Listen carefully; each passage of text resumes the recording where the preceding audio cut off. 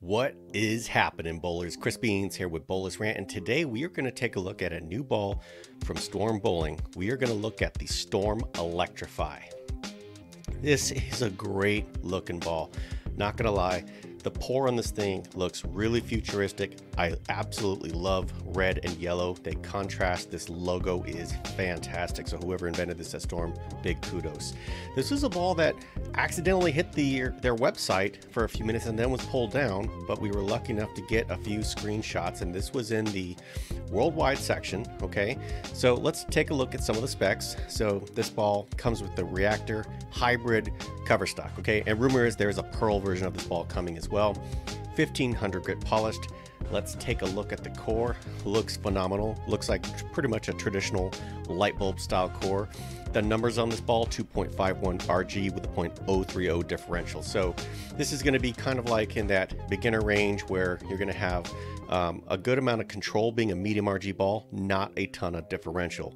Going back to the picture from the website before it was taken down, looks really solid. Looks like they're talking about this being in the hotline and gives you control in motion. Okay, so this is going to be something that is going to probably provide any of the high revers a ton of control. Looks like it's got the grape fragrance, so that's really good. Again, back to the shelf appeal, this is phenomenal. I really like this ball, and I like where it's going. The only thing unanswered, of course, is this going to be, was this accidentally leaked and was meant to be an overseas release, or is this going to be a total worldwide release?